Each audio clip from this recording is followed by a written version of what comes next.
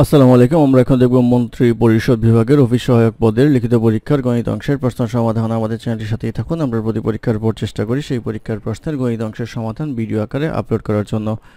অঙ্ক শুরু হবে 6 নম্বর অঙ্ক দিয়ে। 6 নম্বর অঙ্কে বলা ছিল একই প্রকৃত ভগ্নাংশের লব ও হরের অন্তর 1, লব থেকে 2 বিয়োগ এবং হরের সাথে 2 যোগ করলে যে ভগ্নাংশ পাওয়া যাবে তা 6 ভাগের 1 এর সমান। ভগ্নাংশটি নির্ণয় করুন। তো আমরা ধরি লব equals to x, Har equals x plus 1, অতএব ভগ্নাংশটি equals x by x plus 1। প্রশ্ন মতে বলা হচ্ছে x অর্থাৎ লব থেকে 2 বিয়োগ এবং হরের সাথে 2 যোগ অর্থাৎ x প্লাস 1 এর সাথে 2 যোগ করলে ইকুয়ালস আসবে হচ্ছে 1/6, বা x minus 2 x plus 3 equals 1/6, বা 6x minus 12 equals x plus 3, বা 5x equals আসবে হচ্ছে 15, বা x equals আসবে হচ্ছে 3। অতএব ভগ্নাংশটি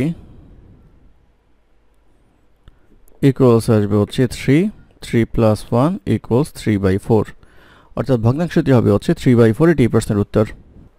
তারপর প্রশ্ন নাম্বার 7। নাম্বার 7-এ বলা আছে a is to b equals b is to c হলে প্রমাণ করুন যে a by c equals a square plus b square divided by b square plus c square।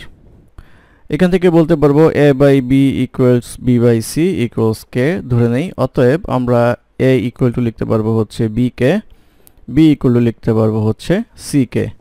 আর এখানে যদি b এর মান বসাই তাহলে ck into k equal to আসবে হচ্ছে ck স্কয়ার, অর্থাৎ এর মান হচ্ছে ck স্কয়ার, b এর মান হচ্ছে ck। এবার আমরা left hand side right hand side করব। Left hand side equal to a by c, এর মান হচ্ছে এখানে ck স্কয়ার আর c তো c, ইকুয়ালস আসবে হচ্ছে k স্কয়ার। আর রাইট হ্যান্ড সাইডের ক্ষেত্রে ইকুয়ালস আসবে হচ্ছে a square plus b square plus c square. তাহলে এখানে এর মান কত সেটা দেখবো আমরা। এর মান হচ্ছে ck square whole square plus b এর মান হচ্ছে ck হোল স্কয়ার, আর এটা হচ্ছে ck whole square plus c square. এটা করলে আসবে হচ্ছে c square k to the power 4 plus c square k square. এইটা আসবে হচ্ছে c square k square plus c square. তাহলে এখানে c স্কয়ার k স্কয়ার যদি আমরা কমন নেই, কমন নিলে পাবো হচ্ছে k স্কয়ার প্লাস 1।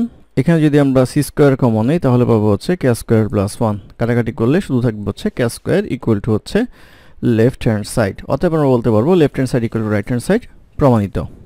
তারপর প্রশ্ন নাম্বার 8। নাম্বার 8-এ বলা আছে শতকরা বার্ষিক 5 টাকা হার সরল মুনাফায় কত টাকা 13 বছরের মুনাফা আসলে 990 টাকা হবে। তো এখানে আমরা জানি মুনাফা I equal to NPR by 100। এখানে P হচ্ছে মূলধন, R হচ্ছে সুদের হার, N হচ্ছে সময়। তো মূলধন আমাদের বের করতে হবে। সুদের হার দেওয়া আছে হচ্ছে 5% অর্থাৎ 5%, আর সময় দেওয়া আছে হচ্ছে 13 বছর।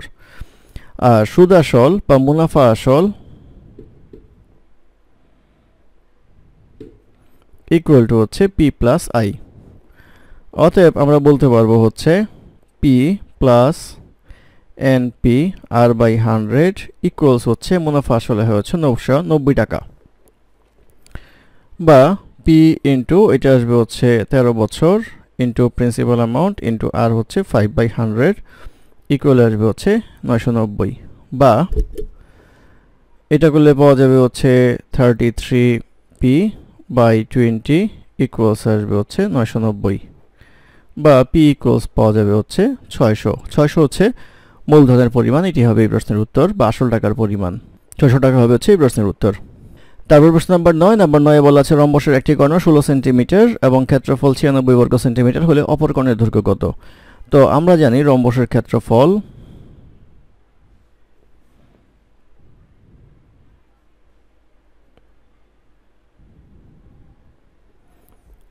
Equal to half into d1 d2, অর্থাৎ হাফ ইন্টু কর্ণদ্বয়ের গুণফল। প্রশ্ন মতে half into d1 d2 equals হচ্ছে এখানে 96।